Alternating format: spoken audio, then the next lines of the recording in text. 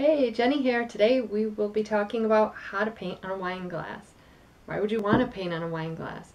Well, you can paint them for fun, you can paint them to sell, you can make them for yourself, you can make them for like an event or a party, a wedding, girls' night, and you don't have to buy them that other people have already done. You can just make them yourself.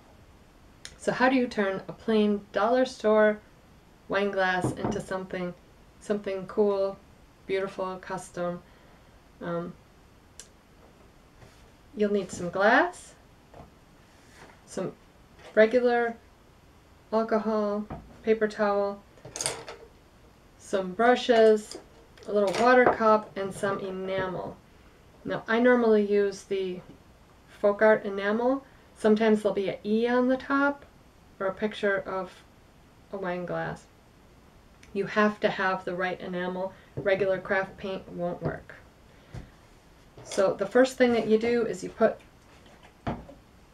alcohol on there and you wipe the glass down, and then you paint what you want on there. You can do letters, trees, scenes, personalize them, whatever you want for whatever reason that you're looking for. Once they're done, once you have the image that you want on there, the last step would be to fire it, to heat set it so that it'll turn it into really hard shelled enamel. And you can do that with your oven. You have to follow the instructions on your enamel. Mine, the ones that I use, the folk art, are 350 degrees for 30 minutes. And I also recommend to put it on a baking sheet in the oven and make sure that the glass itself is in like the center of the oven. You don't want it too high or too low, right in the center. When I was first starting out several years ago, I just put my glass on the grate and I got some weird lines baked in. So you don't want to do that. You want to just keep it nice and flat on a clean baking sheet. And it's also important that you put your image on the outside of the glass, not on the inside. They say that this is food safe enamel or it's non-toxic. I don't really know. But they also recommend don't have it where it's going to be touching your food. So if you're painting a plate, I would suggest getting like a clear glass plate and painting the bottom, like reverse painting it. Or if you're doing a wine glass, just paint on the outside. Painting on wine glasses with enamel, I think that a key to it is to go on thick. Thicker the better. If you put it on too thin, it has a tendency of coming off. But when you put it on nice and thick, it'll last a long time. I haven't had any problems. And I do a check when I'm painting. I will actually hold it up to the light and make sure that I can't see any light through it. If you can see light through it, it's not thick enough. Go over it. And have fun with it. Because if you don't like it, if you absolutely think that your wine glass is hideous and there's nobody in the world that you could give it to or nobody that would want it, it's okay. It's not the end of the world. The key would be when you're starting out, start with thrift store glasses or things that you have around the house.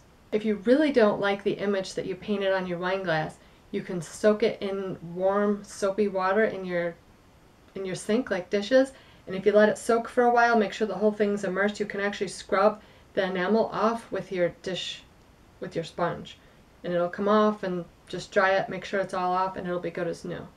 I wouldn't use an overly abrasive sponge to do it, but I haven't had any problems. I've probably done it dozens of times. I've had to start over.